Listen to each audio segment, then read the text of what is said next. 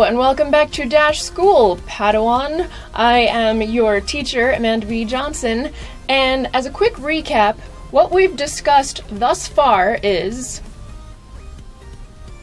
in our hypothetical digital ledger of e-money, or hey, our blockchain, the who gets to make updates to it are the miners. You know, those people with the funny, fancy math problem-solving computers.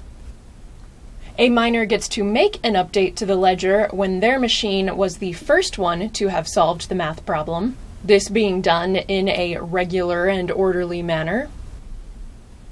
And the reason why we are able to trust these entries into the ledger as being accurate is that the entire history of every unit of e-money is public in the blockchain. Just as an example, imagine that this is a zoomed-in snapshot of 2 consecutive blocks. If this block shows me having more units of e-money than I did in the last block, there has to be a transaction, a record of someone sending me that e-money for this block to be valid. If there isn't, not a valid block. Same would go for your balance. If this block shows you as having 0, and in the last block you had 2.5 units of e-money, again, there must somewhere within this block be a record of a transaction of you sending your 2.5 units of e-money somewhere else. If that didn't actually happen, invalid. And so then you may be wondering, how do people send units of e-money to one another to then be recorded in these blocks in the blockchain? And that takes us to what I told you today's lesson would be about. Cryptography is a form of mathematics that provides the basis for how different accounts on the blockchain interact with one another. And you don't need to understand cryptography, trust me, I don't, to understand how we use it.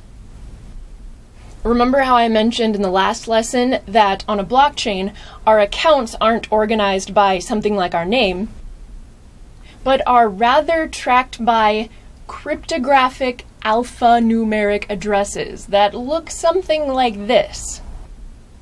Psst, the word alphanumeric being a combination of alphabetic letters and numbers. There you go. So if you wanted to say, pay me some units of e-money to pay me back for taking you out to lunch, I would send you this alphanumeric address, and that would be the address you would send the units of e-money to from your wallet. So our blockchain would show something like your address, unique from mine, having sent 3 units of e-money to my address. And the next block would be published to reflect this transaction. So that leaves us with the question, well, how did you make that transaction? Did you give a phone call to one of the miners and read them off your long alphanumeric address and read them off mine and say, hey, make the update? No. What you did was you broadcasted a message signed by your private key. Rewind. Your address, you know, the one where you receive payments and can then send on payments to others? There's another word for it. It can also be referred to as your public address.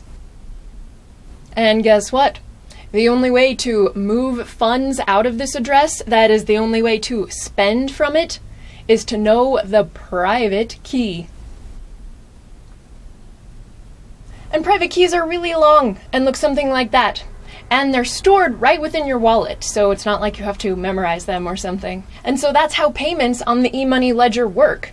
You receive funds to your public address, and you can only spend them, that is, you can only move them on the ledger if your wallet software contains the private key. That makes private keys super top secret because anybody who knows the private key for a public address can spend from it. That's why nobody goes around posting their private keys in online forums. It's just not done. So when using your hypothetical e-money wallet and you want to send Amanda 3 e-monies for covering lunch yesterday, all you as the user do is tell your wallet you want to send 3 e-money and click send. Easy enough. What your wallet is really doing, however, is creating a signature of your private key that only you know, that broadcasts the amount you want to send and to whom to the entire rest of the network, so that they can update their ledgers accordingly. So that whole public address, private key thing, the stuff that's mostly managed by your wallet, that's the cryptography bit. See, I told you it wasn't that hard. And as a little bonus bit of knowledge for you, remember how mining is solving math problems? The math that those mining machines are doing are called hash functions, and they are based on cryptography. Cool, huh? So I have to say right now, congratulations to you, because thus far you already know everything you need to know about a blockchain. First, that it's a digital ledger. Second, that updates to it are mined. And third is that the account system, the sending and receiving bit, as well as the mining system, is all based on a form of math called cryptography. You win! You win the golden ticket for getting this far. So that just leaves one question in my mind, really. If this blockchain system I've just described to you makes for such a cool e-money and all, why aren't your neighbors using a blockchain-based form of money? Why doesn't the butcher down the street accept some kind of e-money? How is it that this whole money by blockchain phenomena has not spread across the face of the earth? Well, at Dash Digital Cash, that's because we believe that it's gotta be way more functional than that. So what makes Dash different? Why do we believe that Dash will become the e-money that your neighbors and neighborhood butcher, and yes, even mother, come to use? Simply tune in to the next episode of Dash School to find the answer. If we're going to be providing service to our customers, we've got to have a way that we can change what it is we do to meet their ever-changing demands in the marketplace. We have to function as a DAO, a decentralized, autonomous organization.